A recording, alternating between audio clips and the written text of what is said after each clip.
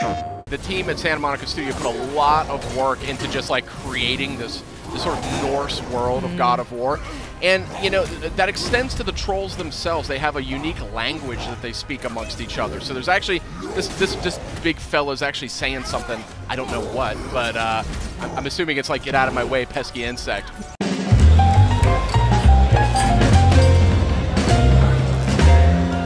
Hey guys, you got Sid here as well as Justin and Kristen. We're taking an exclusive look at God of War. This is footage you will not see anywhere else. And this is a troll you won't see in any of the other footage out there either. That is a nasty looking fellow.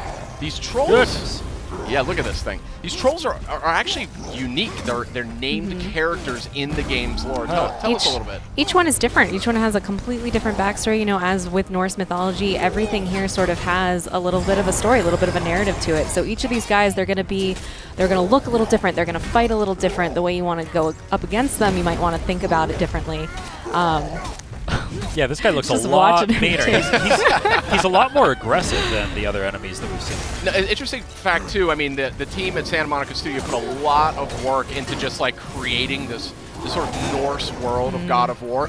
And, you know, that extends to the trolls themselves. They have a unique language that they speak amongst each other. So there's actually, this big fella's actually saying something, I don't know what, but I'm assuming it's like, get out of my way, pesky insect. But they got a bit of a chip on their shoulder because I think part of the backstory is that they've been betrayed by the gods, you know, and they have all these different cities and villages. And I'd be mad, too. They, you know, they're down to fight. Boy, this game just looks so good. Oh, some friendly pup. No, never mind. You know, you're seeing just a different side of God of War with this game. That camera. The glowing eyes are an interesting touch there. Yeah. This camera, I think, is worthy of discussion because, I mean, this is it's seamless. It's like a one-cut game. They don't, like, cut to cinematics or cut to another character. Exactly. Yeah, and even the camera angle, it's a lot closer to Kratos, a more intimate camera there. Yeah, a lot more intimate and really makes you feel like you're there, you know? Yeah, especially during combat, you sort of feel the impact of every hit. It sort of shakes just a little bit. Makes it feel like you really are Kratos. We can. And sort of robust loot system here, too. Something we really haven't seen necessarily in God of War to date. So it's just a different take and a really fresh and exciting take on a classic PlayStation IP. We're seeing some light puzzle elements, it looks like here.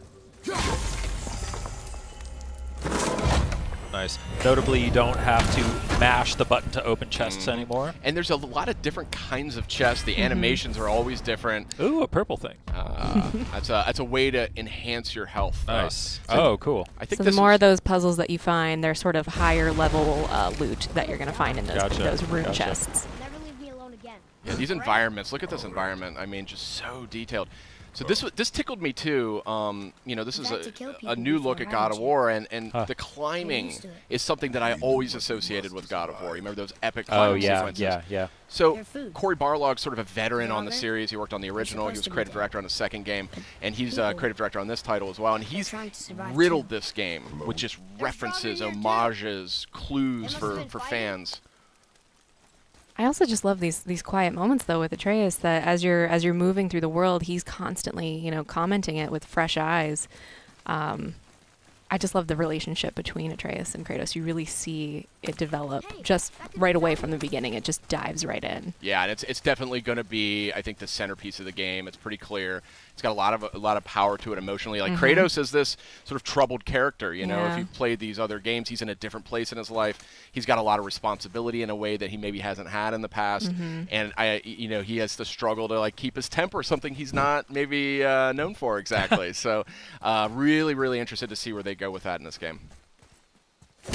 Yeah, it's interesting. It feels a lot more open, a lot more kind of catered to taking your time and exploring. Absolutely. Kind of punctuated by the fast action sequences. Has this been here all this time?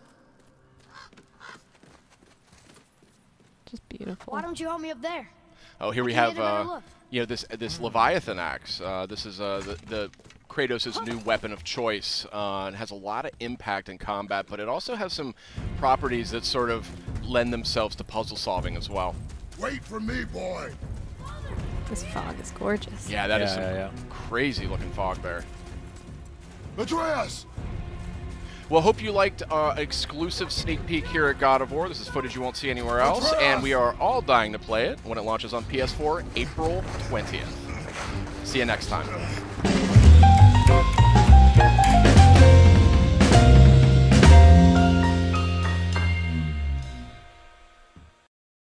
PlayStation